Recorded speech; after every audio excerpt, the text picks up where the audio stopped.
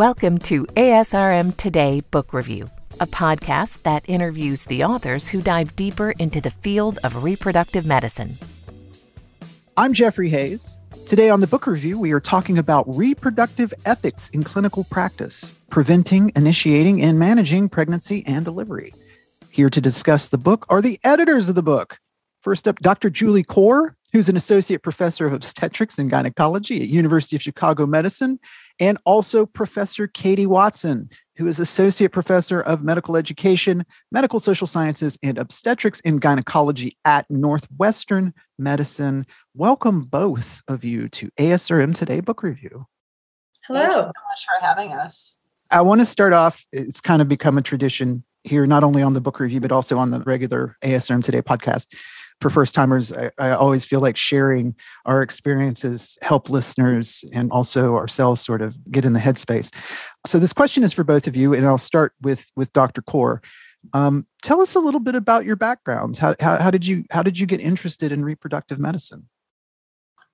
Oh, reproductive medicine, or that goes like way back. I would say to my undergraduate days. I knew that I was interested in medicine from, high school. So that was something certainly was modeled by my parents. But initially I thought I wanted to go into like more behavioral health. But then in undergrad, I went to Oberlin College, which was very politically oriented, socially oriented. And I realized kind of during coursework and other experiences that reproductive health as a profession was a way to combine both my kind of more scientific interests and my social commitments and kind of the things that really moved me as an individual and thinking about kind of the greater good. So, I pretty much knew coming out of undergrad and starting medical school that reproductive health was the direction that I wanted to go. For me, I do a lot of work with medical students, and I tell them when they're thinking about what specialty to go into, that they need to really figure out what lights the fire in their belly, what's going to sustain them for a lifetime. And to me, being involved in matters both personal, but also kind of the bigger social picture. That's certainly what lights my belly and keeps me sustained in what I do. And Professor Watson, how about you?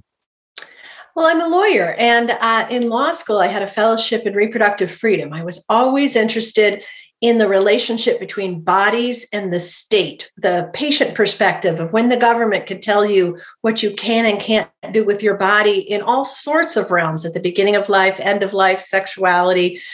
So I always had that patient perspective interest. But in law school, I, because that fellowship, did an internship at Montefiore Hospital in the ethics and obstetrics unit. And I thought, oh my gosh, this is the most amazing marriage of my interests. And then when I was a public defender for death row inmates, I was working with the psychiatrists, putting together in habeas proceedings, putting together intergenerational portraits of mental illness and sexual abuse and substance abuse and other things, social histories. But I was trained at San Francisco General as a doula. They had a program for laywomen from the community to come and assist as volunteers low-income women without partners. And I thought, gosh, delivering by yourself would be the loneliest thing in the world. So I attended a good number of births. I needed some life in my life doing death penalty work in San Francisco. And so between those experiences, I kind of became fascinated with the medical perspective as well. And after some time at Legal Aid, did a fellowship at the McLean Center at University of Chicago in clinical medical ethics, and then a fellowship at Northwestern in medical humanities. And that brought I would be a terrible doctor. Science, math, not my jam. But I went to law school. I always call it blood and guts law, which is different than paper and money law. If you want something done with your corporation or your real estate, I have no idea what you're talking about. If you want to talk about the death penalty, taking someone off a ventilator or getting an abortion, I'm your lady. So for me, clinical ethics and medical ethics brings together these patients' rights issues, these larger social issues, and realizing that When the nice person in the long white coat is behind closed doors, that's where power lies. And you can win all the lawsuits or pass all the statutes you want. But if we don't have a cultural agreement, an ethical agreement about what is good and right in those moments, patients lose. So medical education is really important to me too. And I would like to say you would make a great doctor, professor.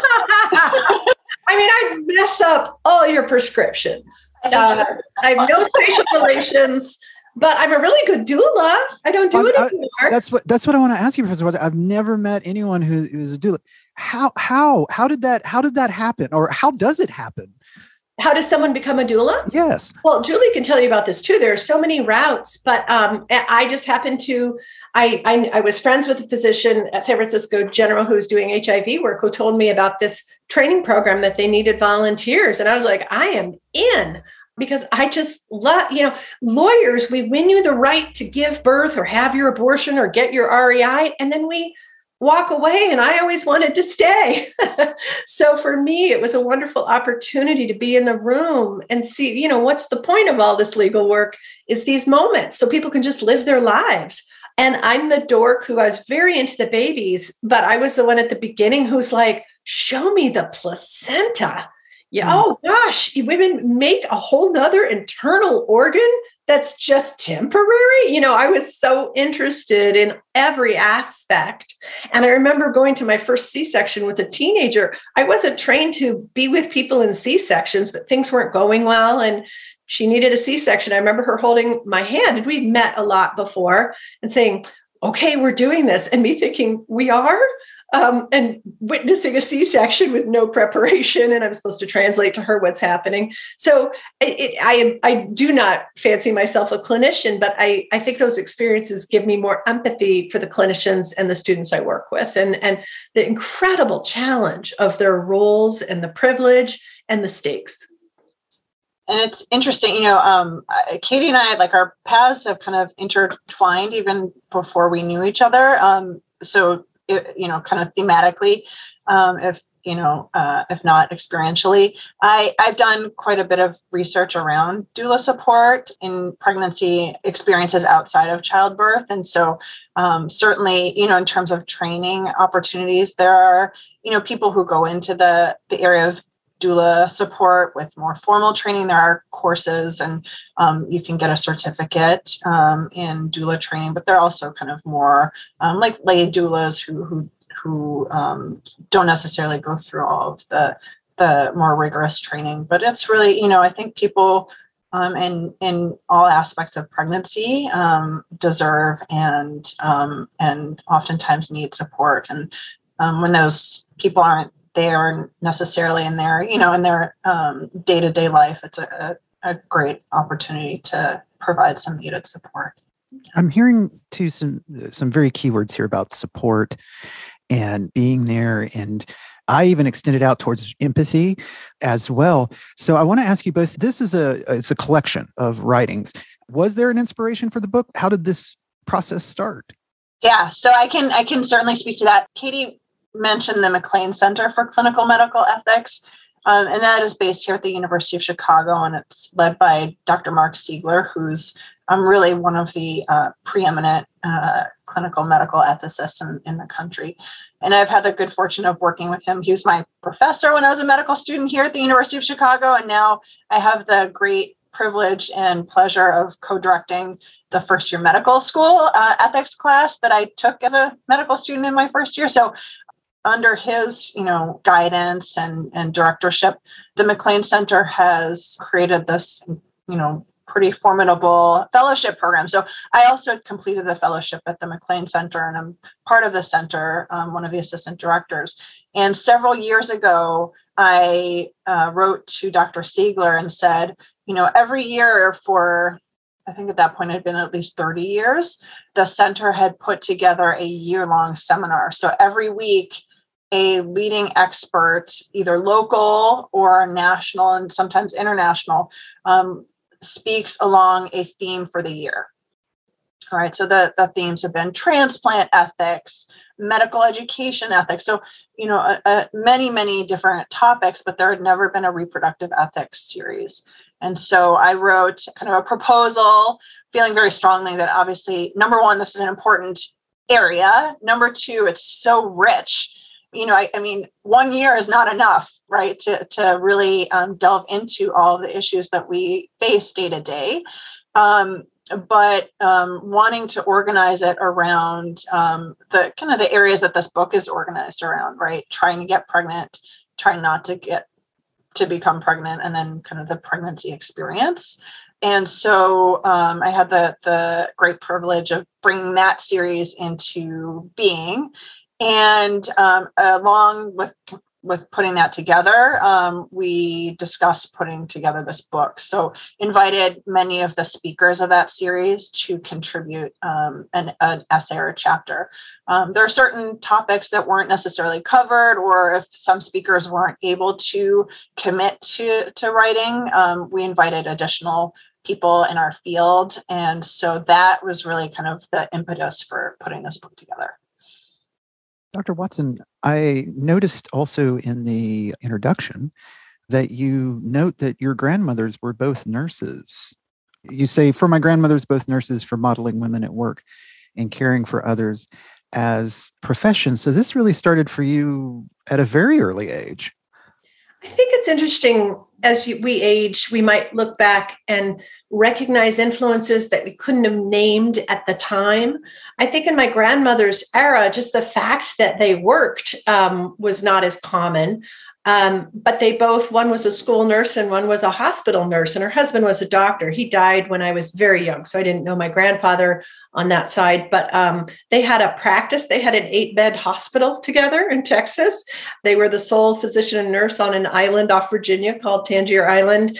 And then when he died prematurely, she became a hospital nurse for, I think, almost 30 years. And my sister and I have established a residency scholarship for nurses learning abortion care, because she was very committed to reproductive, just everybody's rights and freedoms and the entitlement to medical care. She grew up, this grandmother, one of 9 siblings in Appalachia. She was an actual coal miner's daughter, first one in her family to get education after high school. So my parents are both PhDs in social sciences, anthropology and psychology. But I think that combination of coming from an academic family, but that model, as Julie said, of finding work that where you can be who you are 24/7. And it's part of your commitments to service and compassion and caring. And it's also intellectually interesting, and you have a contribution to make, and it challenges you. So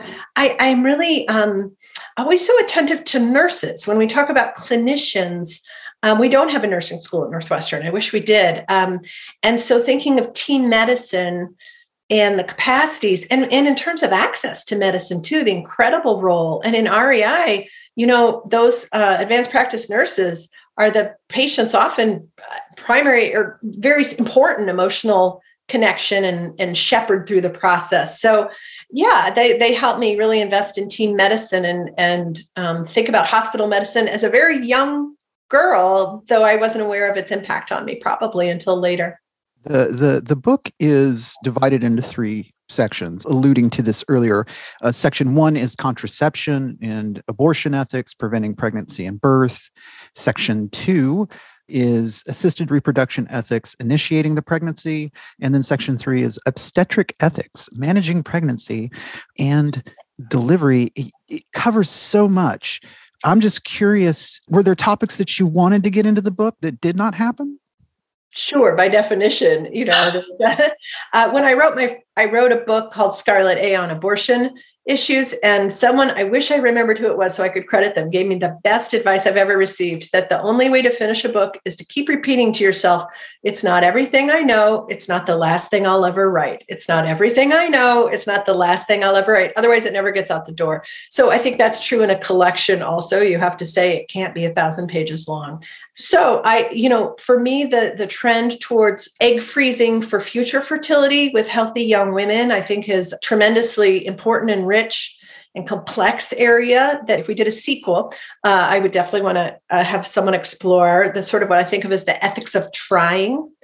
And not to disparage anything in the field of REI, but focusing on the not successful patients. We don't talk about them who come and receive services and often pay large amounts of money and don't have a baby at the end of the process. And just thinking about that, I'm also really interested in gynecological surgery ethics, which wasn't part of the lecture series, but another collaborator, Dr. Louise King, and I, Dr. King's at Harvard, and we wrote a piece on sex discrimination in the billing for gynecological services versus urological surgical services.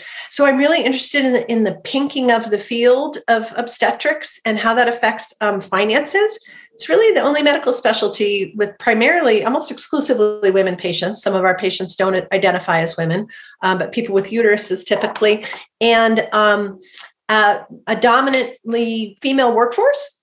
And so my women's right lawyer side comes out when I think about that. So there's so many issues. Yes. And I will say, just piggybacking on kind of the topic of egg retrieval and freezing for individuals who are healthy and kind of wanting to anticipate potential delays in fertility. One of the audiences that we really wanted to tailor this book towards was learners, whether that be medical students, nursing students, social work students, and also residents. And this really is a topic that comes up increasingly amongst residents in particular. Residency programs are covering this as an expense. So it's really, I think, both topically, but also in terms of the audience that we are thinking about in terms of who we hope to reach with this book. I agree. I think that topic would be a really compelling one to include in part of the collection should that come into being. Oh, sorry, Katie, you were going to say something. No, I was just going to say as a little postscript to this, I don't know if listeners are aware of this, and I would love to do research to give you numbers, but I'm aware anecdotally at multiple OBGYN residency programs, residents are given presentations like separate, it's hard to find a time when all the residents can sit together. So it's a big deal when you have a meeting. It seems like they are given a presentation to explain their egg freezing benefits. There is no parallel presentation to explain their maternity and paternity leave benefits. And so just as an issue of reproductive justice and equity in our own fields, are we pushing people to delay childbearing, or what's the informal curriculum there, even if the message is accidental, to say being a physician and being a mother are incompatible? That can't be true. That can't be right. But if in our own field of OBGYN, we are not encouraging the practices, whether it's extended breastfeeding or maternity leave of an appropriate length, a healthy length, if we're not encouraging, supporting the practices that we tell our patients to do, I think we need some self-reflection there and some change. Anecdotally, I remember when I was a resident, actually in OBGYN, an attending, I'll just put that, said at some point in my training, I think all residents should undergo egg freezing, which, I think definitely set the tone exactly as you're saying. But just thinking about just to answer your question about additional topics, I think two others that came to mind when you kind of asked that were harm reduction in obstetric care. I don't think we get into that really. And things like, what is the role of healthcare providers, for example, for people who are planning home births? What is our role in terms of harm reduction and trying to help, even if an individual is choosing a path that may not be what we would recommend medically? What is our role and responsibility in trying to assure that nonetheless that path is done in as safe a manner as possible? And there's been some great writing on that, but I think that's something that would be compelling. And then the other topic that, is something that I find fascinating, even though the actual prevalence of this is not very high, but uterine transplantation, I think to me is a topic that I could go on and on about.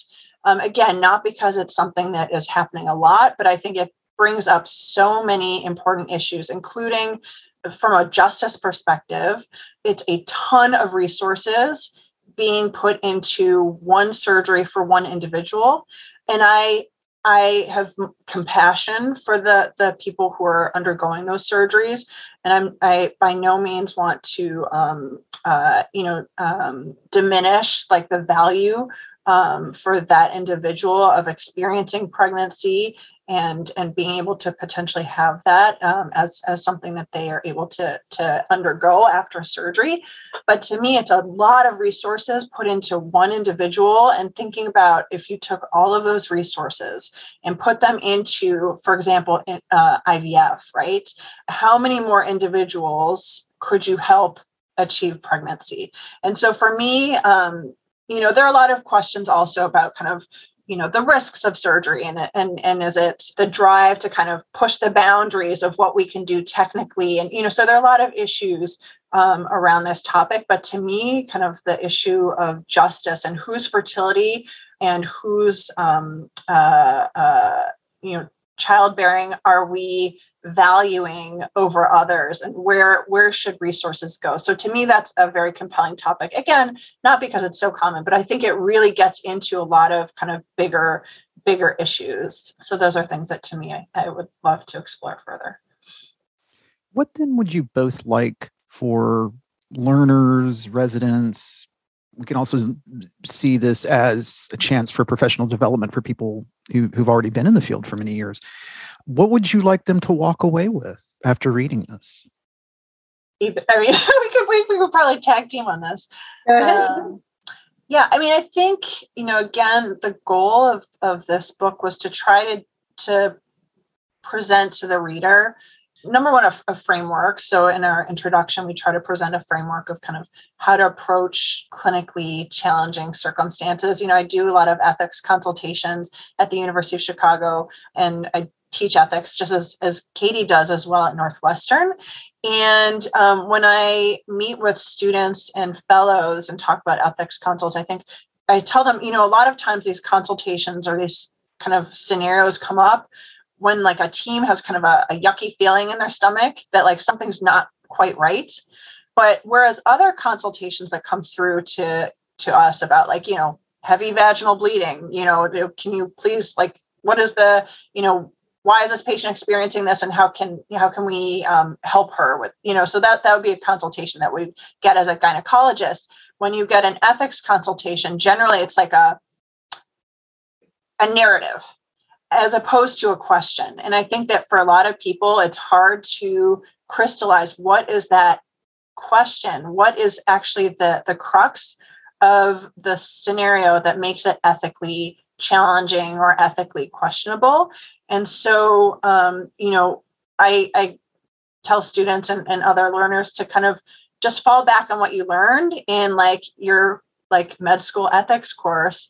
I think the 4 kind of core ethical principles that we learn, and obviously they're more than just 4, but it's a good framework to be thinking about kind of, thinking about justice, thinking about autonomy, beneficence, and non-maleficence.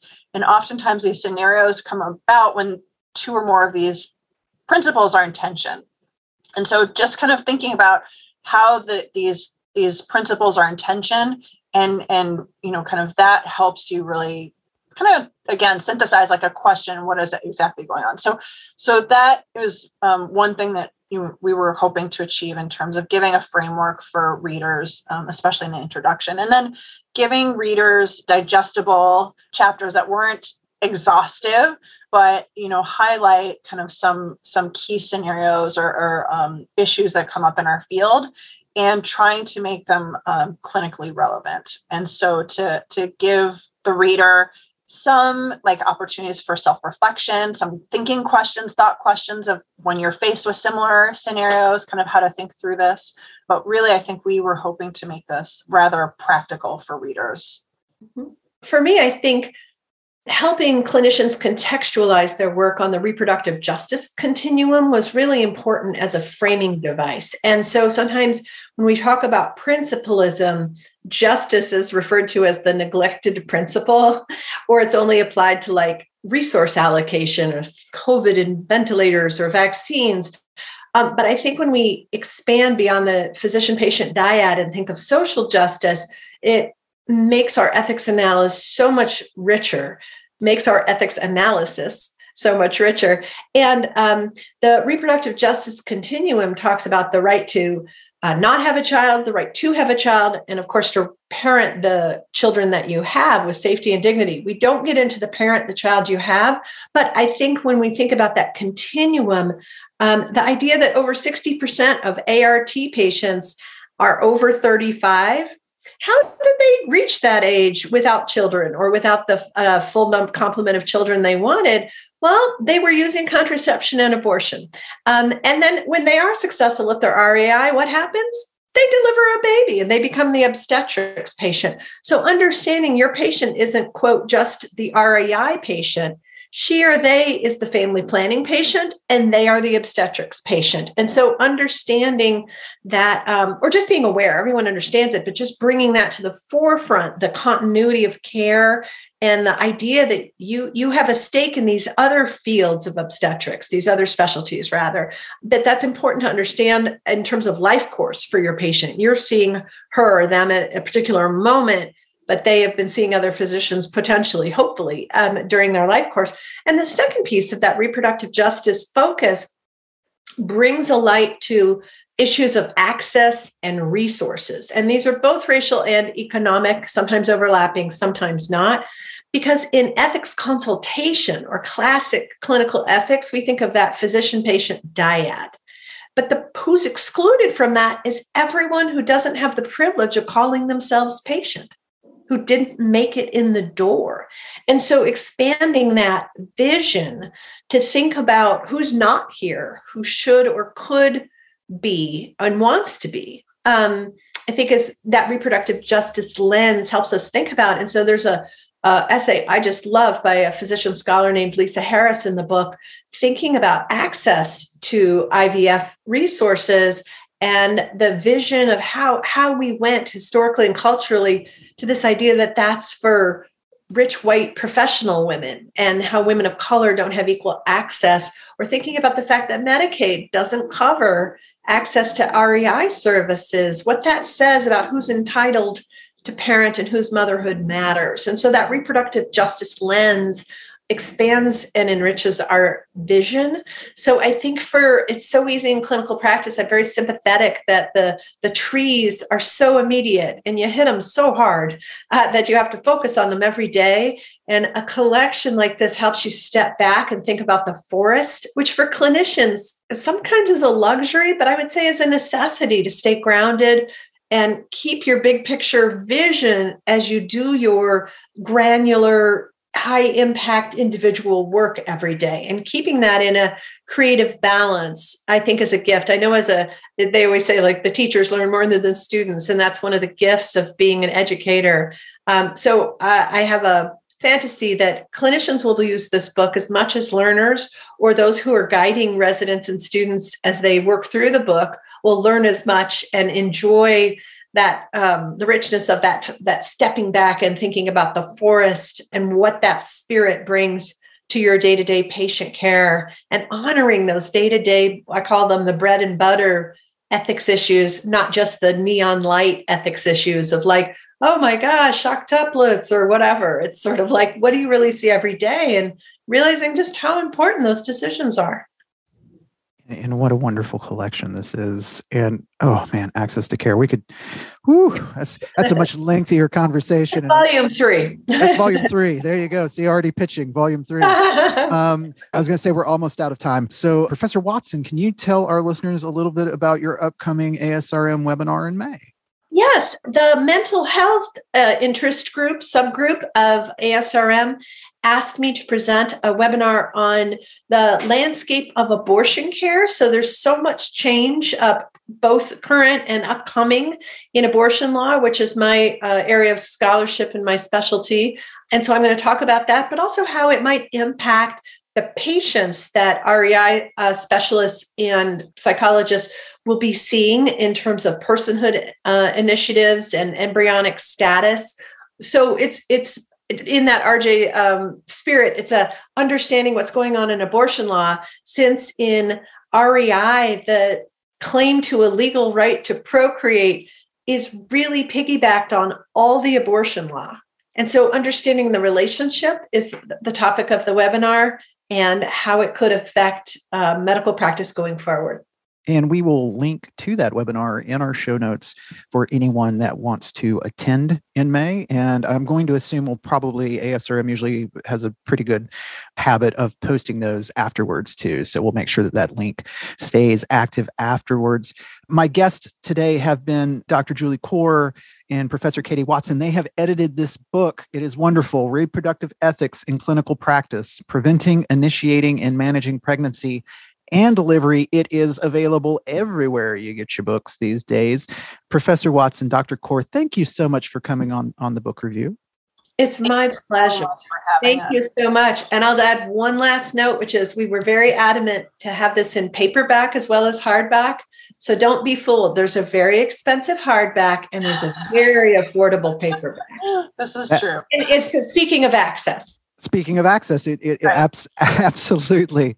You can subscribe and rate the show on Apple Podcasts, Google Play, Spotify, or wherever it is that you listen to your downloads. I am Jeffrey Hayes, and this is the ASRM Today Book Review. This concludes this episode of ASRM Today. For show notes, author information, and discussions, go to asrmtoday.org.